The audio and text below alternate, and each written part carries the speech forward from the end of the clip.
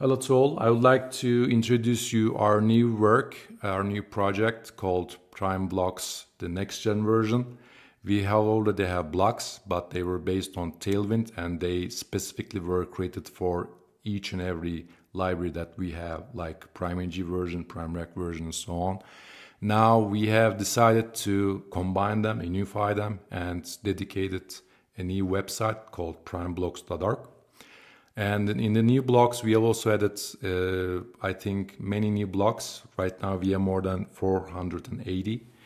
And there are free blocks, and they come in 3 tiers: application, marketing, and e-commerce.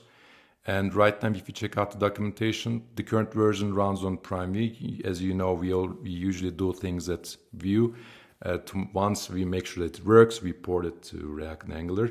But this architecture requires a next-gen library, next-gen theming based on design tokens. And PrimeUI 18 and PrimeRack 11 will be the ones. And soon we are starting the new HTML web components project called PrimeUI, which will be totally open source and free. And we are aiming that we can provide these components, or whether they're free or not, but the main components, of course, they'll be free, but the blocks or templates to any other library. So Vue, React, and Angular will be the main projects, and for anything else like Svelte, Blazor, or standalone web components, we would like to cover them with web components with PrimeUI.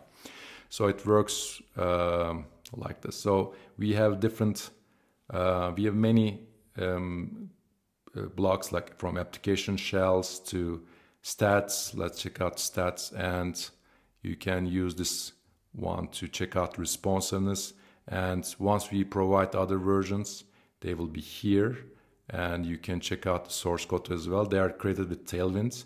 Now we have migrated away from our own PrimeFlex because we would like to build components, not CSS libraries. And it's quite common to use Tailwind these days due to popularity. And now if you check out for example, you can choose dark mode, change dark mode colors, the primary colors, everything is dynamic, and you will be able to use it the way you like it. And for example, let's check out this one to see how it affects different tokens. Now here's that, for example, every block is different, and for example, this one is using a chart, and it's just changing colors based on your preferences. And you also have access to the Lara, Nora presets that skins the Prime components, and those design tokens are already available with our Tailwind CSS PrimeUI plugin, so that it doesn't matter which preset that you're using. And they're responsive, of course, and you can copy the code. So how they're used is actually quite simple. You just need to, they're unlike the previous ones, they're now so available as components. So this one's a component, everything is a component here. For example, we have a couple of samples so this one's the application shell, a stats, a couple of different samples here. Now, how they're used, going to my question, let's check out an e-commerce one, for example. It's a category filter. Now you are seeing this aura. Now if I change it to, for example, Lara, you can see that these also change, and based on the one that you use. And usage is quite simple. I will have some tutorials about it, but for example, let's pick a simpler one, like a stack list. So you just put copy, and you go to your application, create a new view file in this case, and paste the contents, and it becomes a component. For example, let's check this one, cart title, dialog, maybe there was a hero, yeah. Let's check this one. Now you can see there's a template section and script section. Script usually imports the components it's used. If you just need to copy it, go to your application, create a view file, paste the contents, And then if you have auto imports, it will start working. If not, you need to import it and start using, and that's it.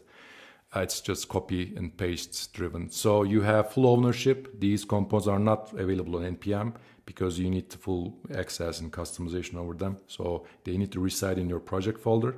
And combined with Tailwind CSS and PrimeUI library, you will have now access to a wide range of components. And every 3 months, we will provide updates with new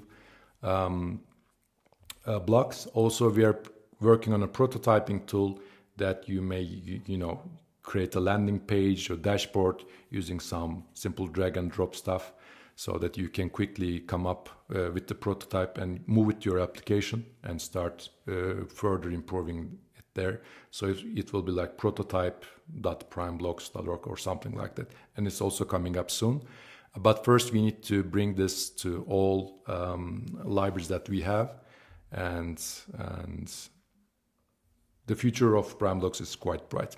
So hope you liked it. It's available and for purchase at primeblocks.org, and we will keep updating it. And it's one of our main projects, along with templates and libraries and UI kit and so on.